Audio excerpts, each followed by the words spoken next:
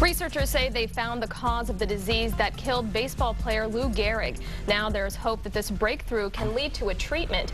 The disease's real name is amyotrophic lateral sclerosis, or ALS. Scientists at Northwestern University found that because of a breakdown in the neurons in the spinal cord and brain, the nervous system slowly loses its ability to carry brain signals to the muscles. Without those signals, patients slowly lose the ability to move, talk, swallow, and breathe.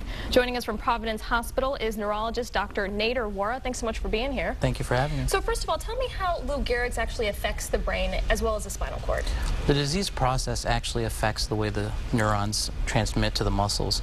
Basically, there's a buildup of proteins that inhibits the transmission to happen properly.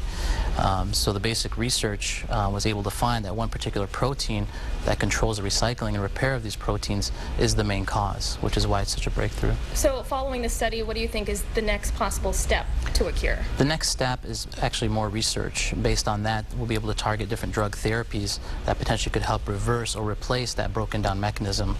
And obviously so many people dealing with this, have loved ones dealing with this, want to know how far out is that, do you think, in terms of a timetable? Typically, it could probably take anywhere from 5 to 10 years to get more research on the books and actually do some drug testing. And how do you think this discovery will actually help treat other things like Alzheimer's and dementia? It's kind of paving the way for that. It's considered a neurodegenerative process, as Alzheimer's and some of the other disorders are.